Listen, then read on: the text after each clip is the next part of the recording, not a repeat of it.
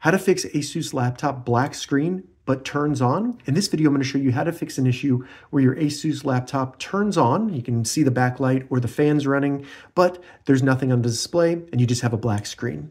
And if this video helps you, please consider giving it a like and also subscribe to my channel because that really helps me out.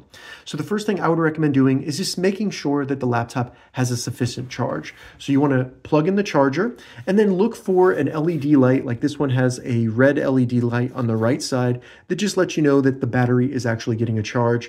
So this might be on this side or the left side, but just look for something that shows you that it's actually getting a charge.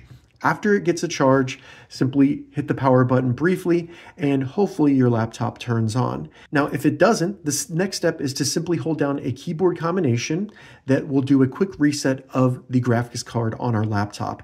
And to do that, all you need to do is hold down the Shift button, the Control button, the Windows button, and the B button at the same time. Hold that down for around 10 seconds. And if this was the issue, you should see the display turn on pretty quickly. Now, if nothing happens, don't worry. There's another step that usually works in all of these situations, and that's going to be to do a hard reset. Don't worry, no files will be deleted. Now, my laptop's not having this issue, but I turned it on so you can see what this will look like. All we need to do to perform a hard reset is simply hold down the power button for around 30 seconds. If you see the backlight on your laptop, you should see it turn off once the laptop turns off, or maybe the fan will stop spinning, something like that. After it turns off, hold it down for another 5 to 10 seconds. And then all you need to do is simply let go of the power button and then hold down the power button for a couple seconds and you should see it turn back on.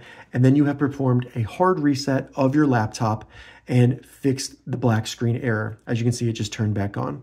If this video helped you, give it a thumbs up and please consider subscribing to my channel.